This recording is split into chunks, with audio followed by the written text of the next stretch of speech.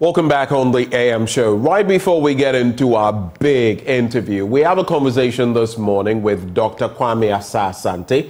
He's a political scientist, also director of the Center for European Studies at the University of Ghana. He's a watcher of the political space. And it all has to do with the NPP naming its campaign committees, national campaign committees. Let me quickly usher in Dr. Asante. Good morning, Doc.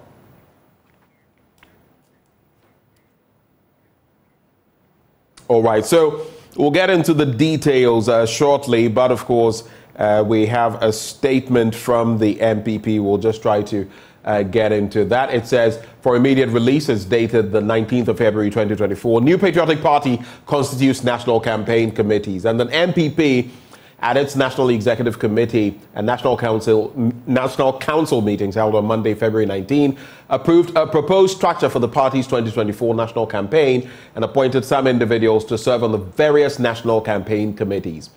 A national campaign coordinating committee, which shall oversee the work of all other committees, shall be chaired by the 2024 presidential candidate and assisted by the vice presidential candidate. The national chairman, general secretary, and regional chairpersons shall also serve on the National Campaign Coordinating Committee. And then it talks about the advisory committee. That's at the helm of affairs. And foremost on the list, His Excellency John Ejekum Kufuor. There's also His Excellency Nana Addo Dankwa Akufo-Addo.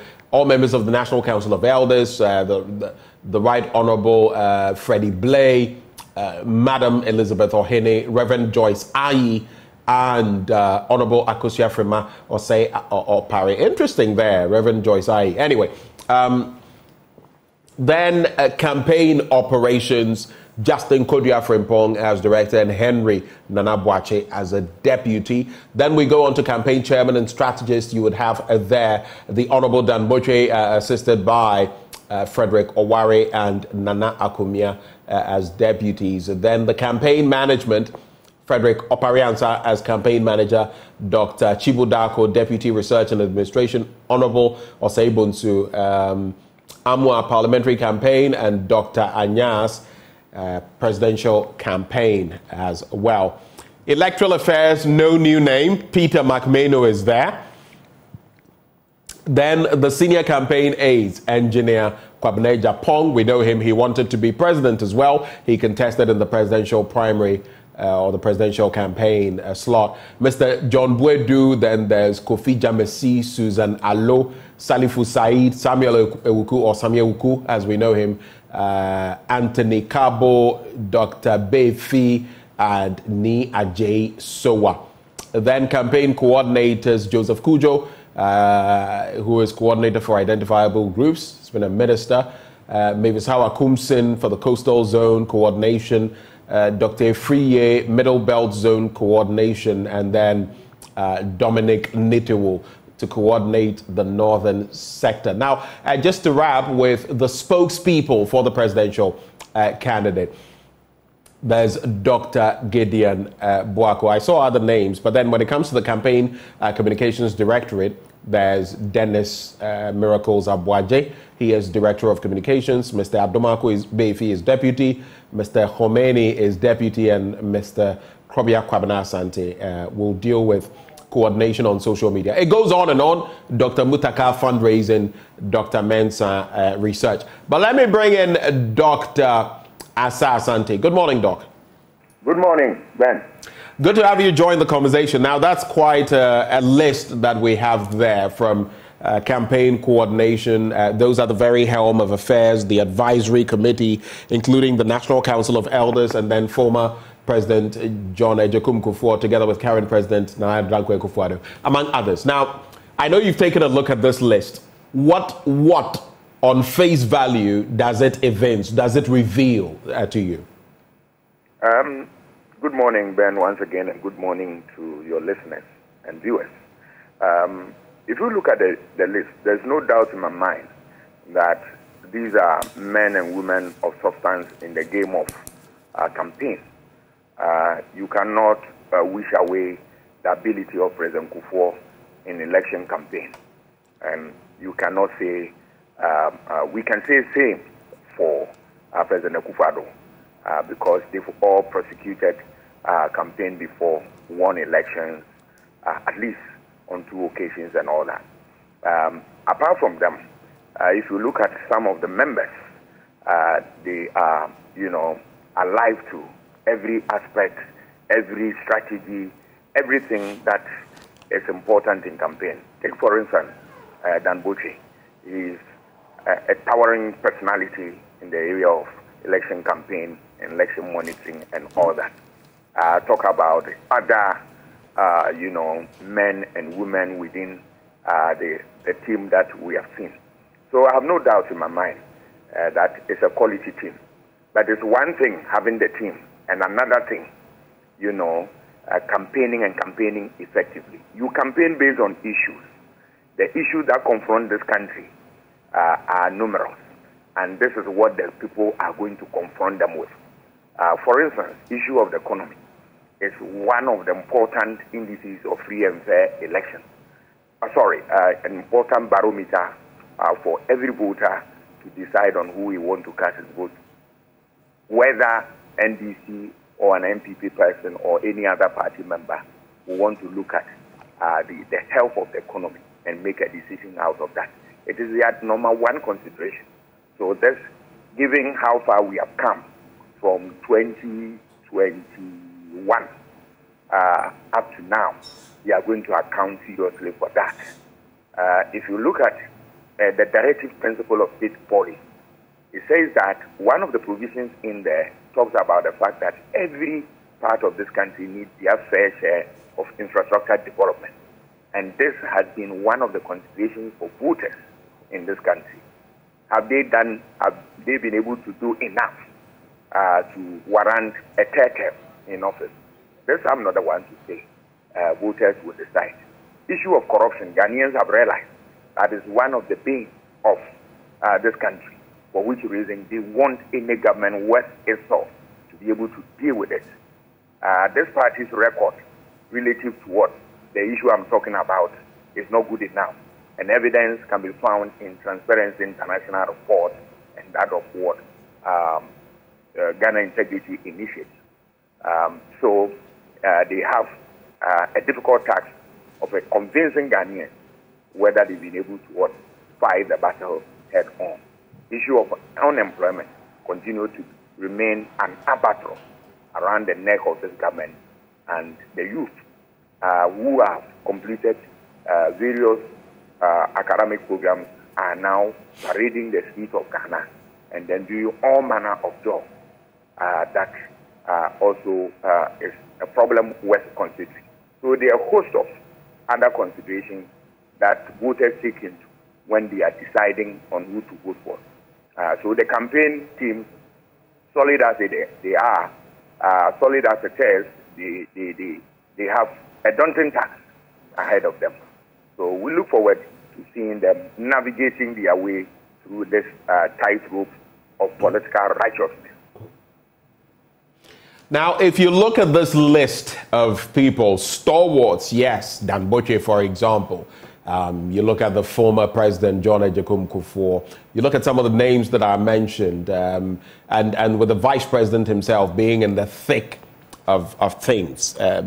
In fact, when it comes to the National Campaign Coordinating Committee, the vice president himself is chairing that. But then, are these people, looking at them, taking into account their experience and all that, are these people who can win an election as difficult as the one which the NPP seeks to do in terms of breaking the 8?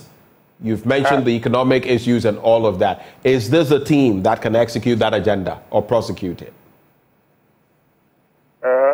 If I got your question right, you're trying to find out whether this team will be able to prosecute the agenda of the campaign. Is that the case? To win an election. To win an election. Or to win the crucial 2024 election. That's what I'm saying. It's about breaking the 8. As for winning 2 terms, it's been on the table throughout this Fourth Republican experience. But I'm saying at a crucial moment like this, when the NPP wants to break the 8, is this team, do you feel, capable of executing the task?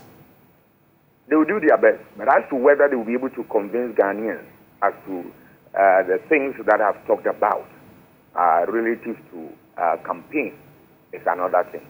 I must say, I've not gone to the field to be able to declare that look, this will go this direction or the other. But looking at, information around and piece them together, you can make a sense. And the sense I make that, look, it's one thing having a solid campaign team and another being able to do the work.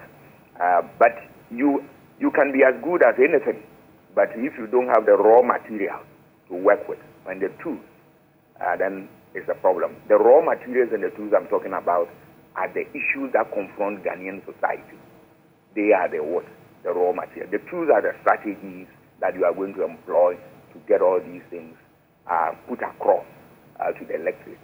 They have the tools, the resources, the tools, and the men and the women as well. But the issues are the problems that confront Ghanaians. And if you go around, you hear the stories for yourself. So they need to be able to do a very serious work. It is not going to be easy for them. But hey, they believe that they have something under their sleeve to share. So that's what we are looking forward to. What then would you say moving forward? Now they have a team. They don't have, in fact, in terms of the National Campaign Coordinating Committee, the Vice President chairs it. When he gets a running mate, that person will be the Vice Chair, and they'll take it from there. What way then will be forward for this group? What do you think would be the next move of the group? Well, the next move of the group is they have to. By now, I'm sure they have. They've done that. They should be able to have data as to the problems of this country, and I'm sure they have that now. You need that at the national level.